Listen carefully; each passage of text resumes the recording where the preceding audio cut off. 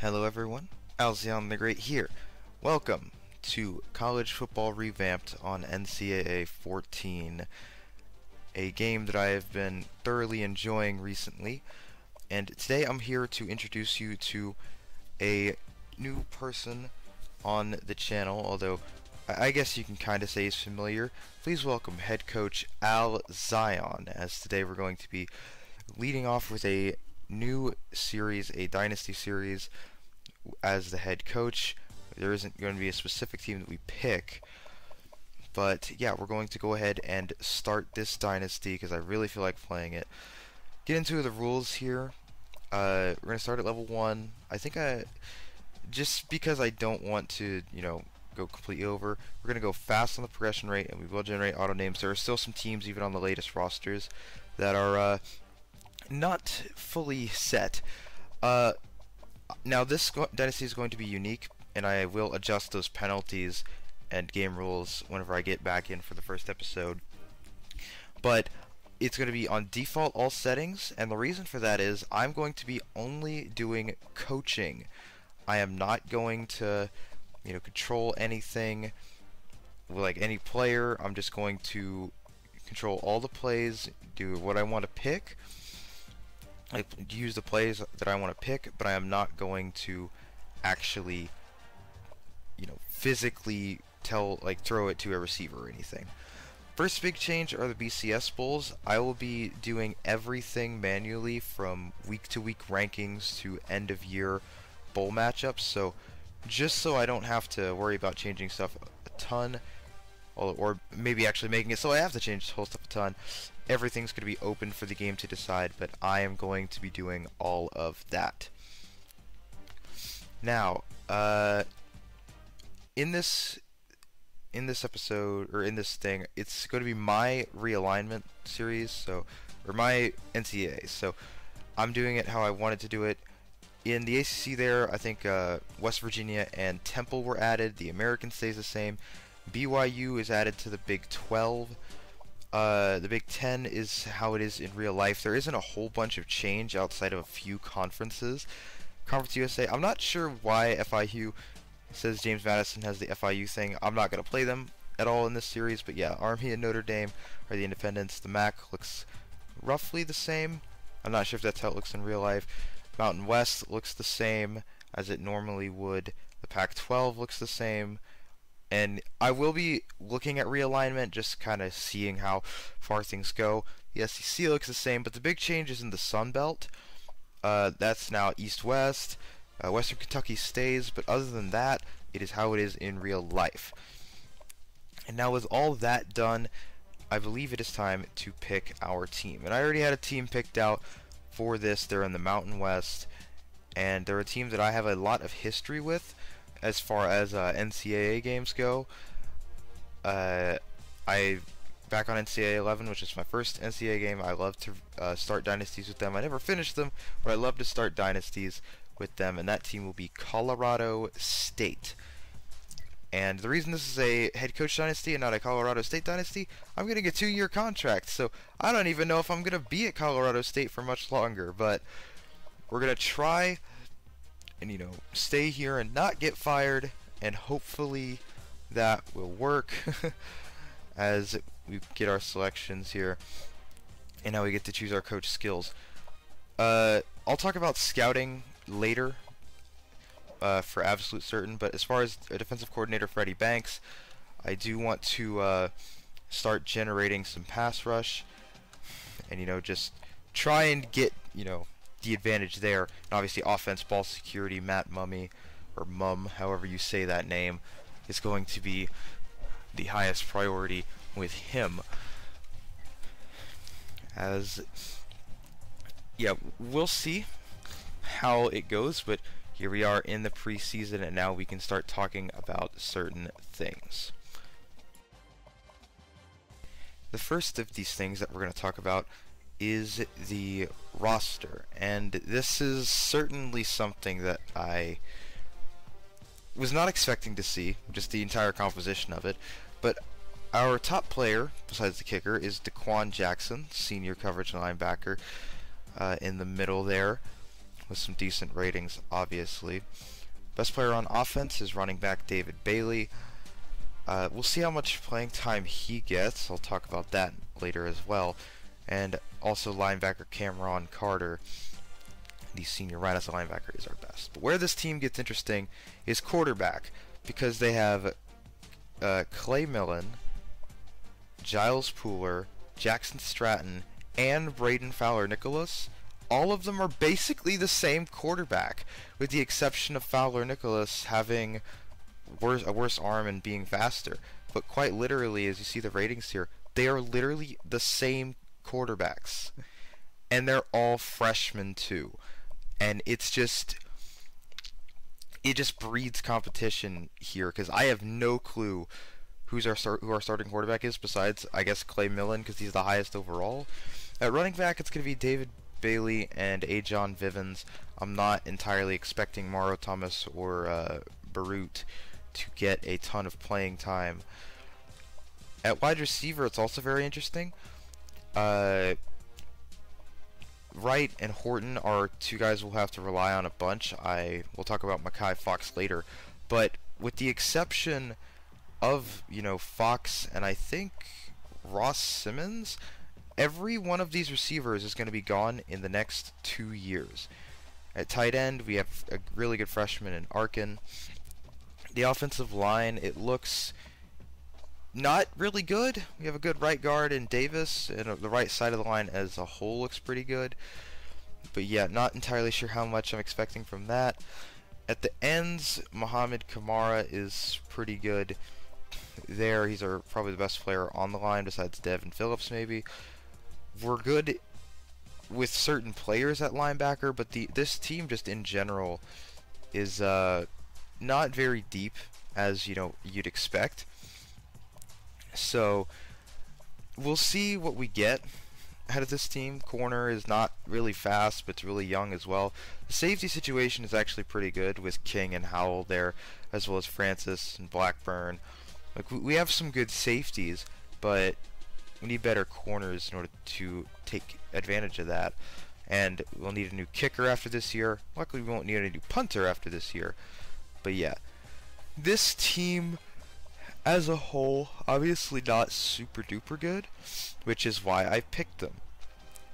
And it's going to be, I think, a pretty darn good rebuild, being not in a Power 5 conference, being, with a chance to move into a Power 5 conference, and, it's going to be interesting. And obviously, with me being the coach here, it's less about the players and more about the playbook. And I have made a couple playbooks that I will be calling both offense and defense. The defense is just multiple D until I figure out what we're good at. But the offense, it's based around pistol, and it says that. But really, it's just stay off the offensive line as much as we can. I just don't entirely trust the offensive line at the current moment. So it says pistol, it's more shotgun. There's a lot of single back formations. I think I have a couple dual back formations in there. Excuse me, I'm tired. But yeah, we'll see what I do this season, because I have no idea what this team's good at. We have a lot of veteran receivers, but we have no good quarterback to bring them or to throw to them. We have a bunch of okay quarterbacks to throw to them. But yeah, I don't really entirely know what this team is good at right now. So the plan is just experiment, see what we can do, see if we can establish the run. If we can't, then who do we rely on in the passing game? I just don't entirely know how I was going to craft this playbook, because I just did not know what our team was. So I just kind of made a base playbook that I will be adjusting after every season. Preferably not every game, but if I see something later in the season that's a trend, I will definitely be using that. Also, we can talk about red shirts really quick as I go through it on the screen here. Mostly I just redshirted anyone who I didn't think was going to get significant playing time, or in the case of Morrow or Mekhi Fox here in a second, it's less of the fact that I needed to redshirt them, and more if we're gonna lose a bunch of stuff, mainly in terms of Mekhi Fox, we're gonna lose literally almost all of our receivers in the next 2 years. I want to have him as a freshman next year, so we can be the #1 pretty much guaranteed, unless we bring in a high value recruit. But yeah, just if you weren't gonna get significant playing time, or at least I didn't feel like you were gonna get significant playing time, I wanted you to be redshirted. Wasn't sure about the defensive end or defensive tackles there, so I only redshirted one of them. Also, I believe I took the red shirt off of Brett Amina. Yes, I did. I felt like he was too valuable of a guy. I didn't redshirt Floyd. He was too valuable a guy. Can't wait to see what Jack Howell does as a good as a free safety next year, as I should say. But yeah, redshirting was really simple. The only surprise one I think was Mekhi Fox. So yeah, and the depth chart should have been adjusted to do that. Apparently Justice McCoy can throw the ball, so he'll be our third quarterback. Not that I entirely feel the need for that, for him to be a third quarterback. I don't think we're going to run into too many injuries, and if we do, it's okay. I can take the red shirt off of those two guys, the two other quarterbacks we have. But I didn't really change much from the base depth chart that came with this roster set, so there shouldn't be a whole bunch that is different. Amina is going to be the starting left side linebacker. That's why I didn't redshirt him. Floyd, who is the sophomore corner, who I didn't redshirt, he'll be the third corner. Just making a small adjustment with the safeties.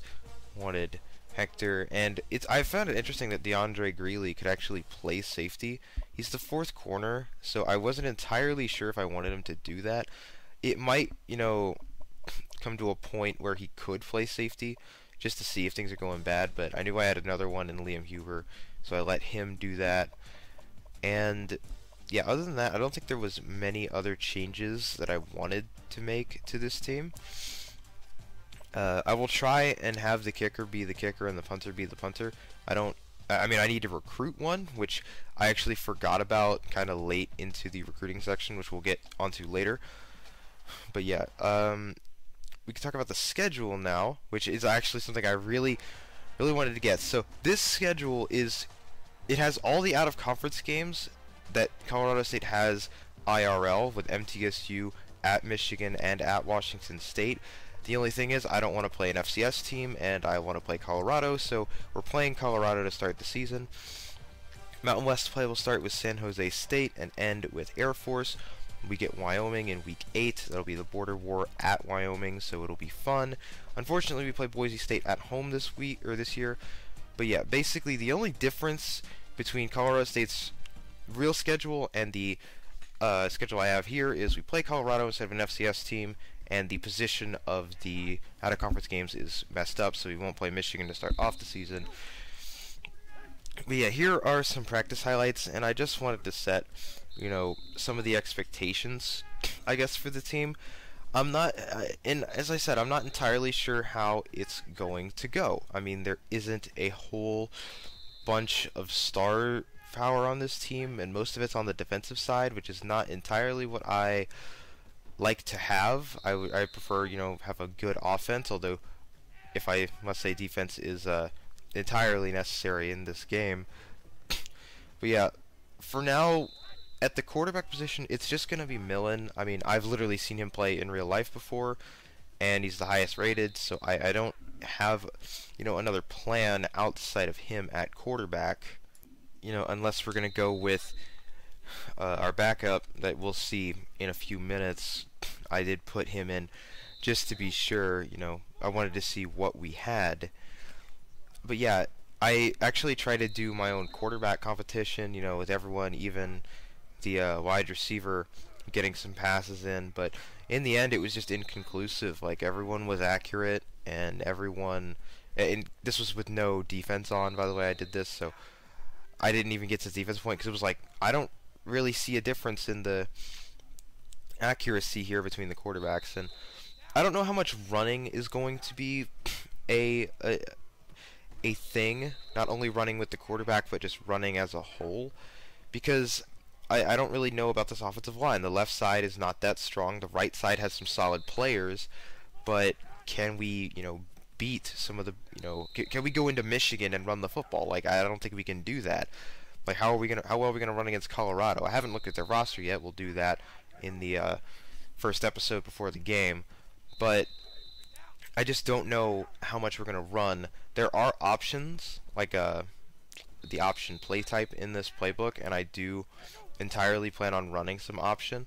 Although I think Fowler Nicholas, the fourth quarterback, who is redshirted this year, I didn't get any reps with him, but if I absolutely feel like we need a running quarterback right now, Fowler Nicholas would be the best.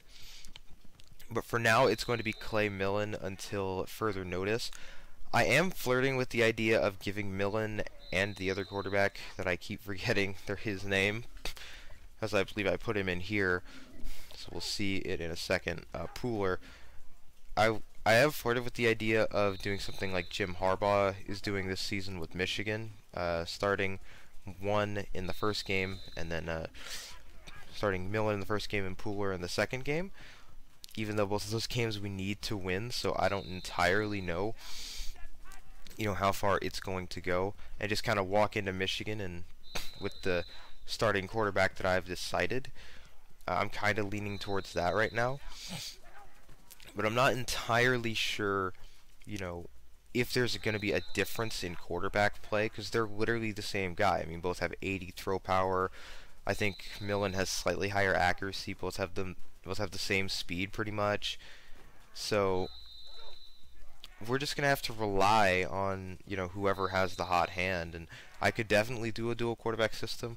I'm not worried about transferring away. Honestly, if one of them transfers away, it'll probably help us, because then we'll say, hey, the other one's just as good. We have our starting quarterback now, and it's a unique situation with this team, because I knew that they had a freshman starting quarterback in Millen. Like, I knew that. I just didn't know the rest of the roster was freshmen as well. If I had to talk about anything else, the receiver situation is probably the most concerning thing on the team. Not necessarily the talent we have, but more the talent we're going to lose, which is all of it. Because only Horton, I believe, who's the number 2 receiver right now, he's the only guy who's going to return with, like, catching experience. And then even, like, for next year, and then even then he's gone after next season. So we're going to have to, recruit wide receiver pretty well, and obviously it is one of the top needs in the game. As speaking of recruiting, going to transition into that now. First, look at our official team needs. The game says we need a fullback. I'm not going to be recruiting a fullback, but we do need 3 wide receivers and a kicker on offense. Other than that, besides getting more offensive line depth and maybe recruiting a couple running backs, I don't really think we need much else. On defense, we do need a defensive end. Obviously, we're graduating at least one in almost every position except for free safety. So, yeah, here are your top prospects, and as you can see, Chris Varga is number 1. I do want to say this does contain created prospects, people that I made, and not all of them are 5 stars. Varga, just, simply because I don't think it would be realistic. I'm going to try and keep this as realistic as I can, but yeah, I did make at least 20 players, and not all of this is going to be, applicable to us. Not all of them we're going to see, but I do want to try and keep their careers, in our minds. As 35 5 stars is, I think, okay. The other 5-star quarterback, Mili Kahananui, I think I said that right. You can just see what he has. All SEC schools in Notre Dame. It's just funny. But I'm actually quite proud of myself, because I actually managed to make some prospects who aren't, overpowered 5 stars, and actually made some 4 stars and 3 stars that, I might be able to recruit as we go through and just look at the wide receivers and everything. I just kind of wanted to give you a kind of view of how the class looked, just in general. Obviously, one of our needs is defensive end. There's 3 5-stars. Don't think we're going to go after him. But we can look at the players in Colorado, and there actually is a 5-star recruit from Colorado. It's John Burley, and I'm definitely going after a 5-star recruit from Colorado, as I want to recruit, from our state, and just, make sure we have, a decent pipeline in our own state. That makes sense. And I don't know if I recorded pipeline states. I did take a look at it. I think we have, like, Florida we're going to lose next year, and I think California is the other pipeline. But I also went through and wanted to look to see who is interested in Colorado State as a whole. If you ignore Sean Howard, it starts with Harley Chestnut Jr., who, yes, is a custom player, but obviously not all the custom players are interested in us. And I just see there's a ton of defensive ends on this list, so I'm not even remotely concerned. But we can talk about recruiting later, as we need to finalize the board. For now, I'll see you guys week 1 against Colorado. Thank you all for watching, and see you next time.